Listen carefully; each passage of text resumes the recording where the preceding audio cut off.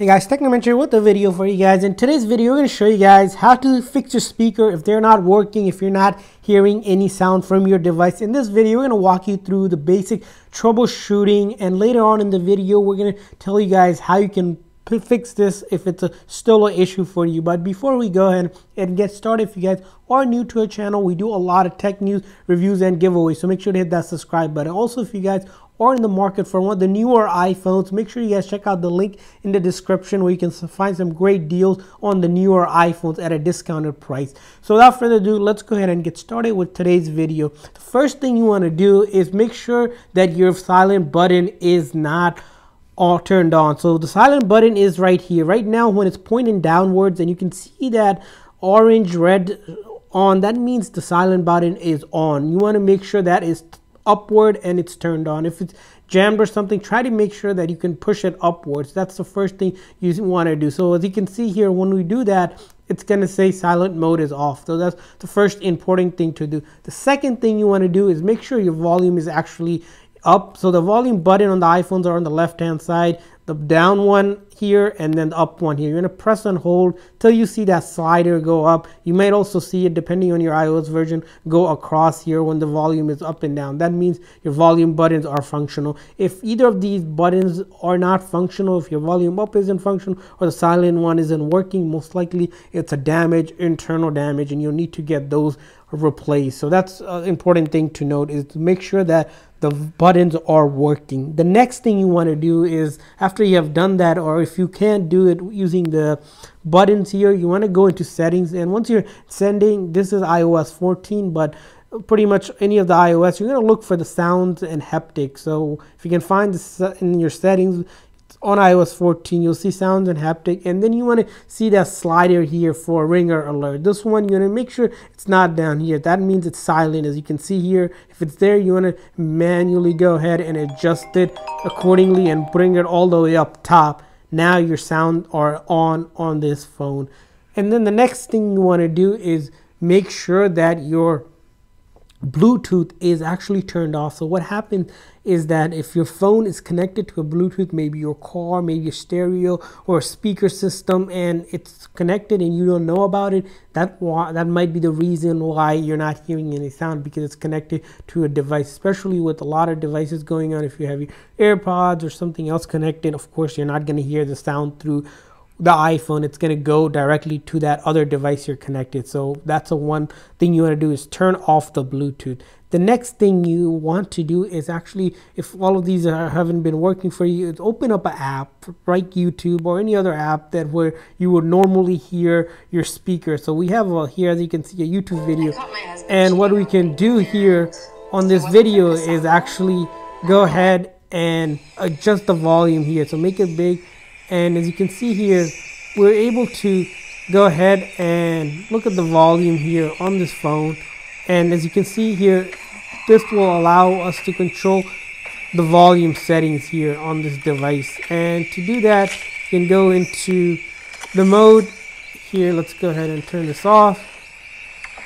And this indicates that the phone volume is on right now, so you can just close that out here. And the next thing you want to do is make sure that if your phone is outdated or needs software update, it's up to the most latest software. So you go into settings and then general and software update, and see if there's any updates. And if there is one, as you can see, this one needs another update, go ahead and download the update. Sometimes what happens is when you update your phone or get a new update, sometimes that can break the existing software on it and cause some internal issues.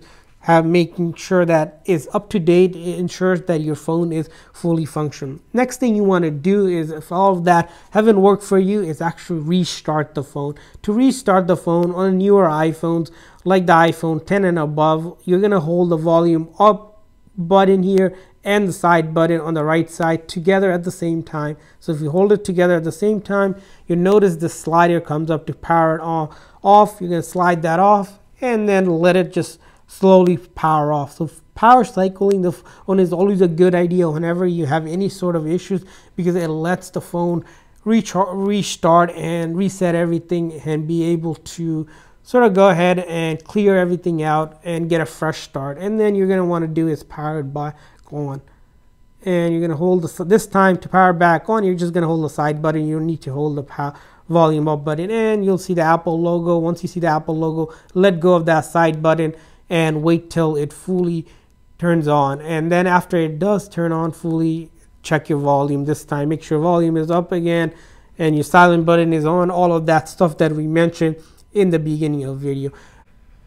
All right, next thing you want to do is do what's known as a forced restart. As we mentioned, to do that, simply you're going to press and release the volume up, down, and then here you go, volume up and then volume down, and then hold the side button. Keep on holding the side button. As you can see here right now, you're just going to keep on holding it. You'll see this probably come up. Don't slide it to do anything, and once you see that it's black screen, just keep on holding the side button again until you see the Apple logo. Once you see the Apple logo, it's doing a forced restart or forced reset, and this method should clear out a lot of the internal memory and the power cycle through all of the hardware inside the phone, and that should pretty much do it for you. And if that doesn't work, the next thing you're going to want to do is what's known as a backup and restore. And to do that, simply you're going to make sure you're connected to either iTunes, or if you have the iCloud backup here, you can go to iCloud